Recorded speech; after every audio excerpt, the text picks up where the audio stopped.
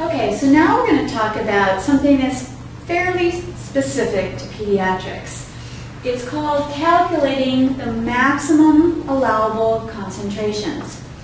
Our children and infants have much smaller veins, much more easily irritated by intravenous medications that we give. So we need to dilute them more than they come readily packaged. So let's do an example of a medication you're going to use a lot in pediatrics, Unison. It's a combination ampicillin and sublactam. Sublactam just makes the ampicillin more effective. Unison comes in 1.5 gram or 2.5 gram vials. What this really is that it's 1 gram of ampicillin and a half a gram of this other antibiotic called sublactam. This vial would have 2 grams of ampicillin and 0.5 grams of sublactam.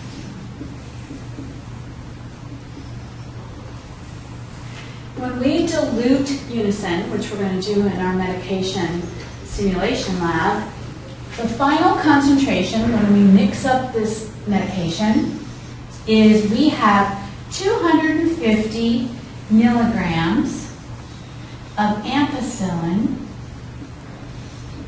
in 1 milliliter of drug.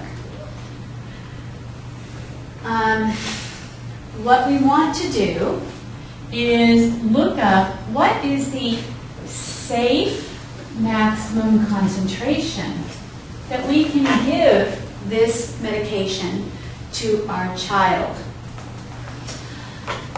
Our child is an infant and has a peripheral IV.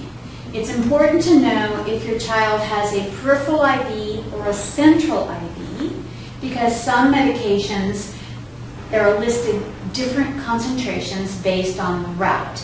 If you have a central line, a Broviac, a Metaport, a deep peripherally inserted central catheter, a PICC line, because that ends up at the junction of the superior vena cava or inferior vena cava and the right atrium, it's a much larger vessel, lots of turbulence, so you can give more concentrated medication because it's not going to injure the tissue of the veins.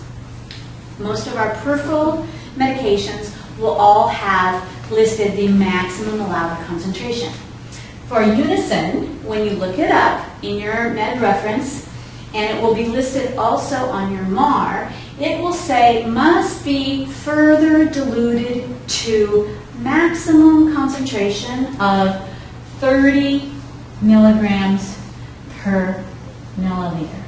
So we're going to have to take this concentrated drug and further dilute it. So let me show you an example. I'm going to teach you something that I learned from my pediatric clinical faculty 4 years ago. And that is when we're calculating our medication, the easiest thing to do is what is my ordered dose, dose desired, over my dose that I have available, dose on hand, times the volume on hand. So let me say the physician has ordered 600 milligrams of ampicillin. Or if they order Unison, they will, in parentheses, write the ampicillin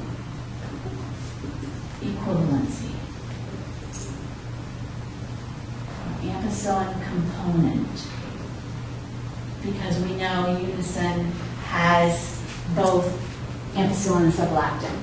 So they are ordering the 600 milligrams of ampicillin, and we know that there is 250 milligrams of ampicillin in milliliter of that Unison. So what we want, our dose desired divided by what we have 250 milligrams in 1 milliliter. Okay? So we take 600 and we divide it by 250.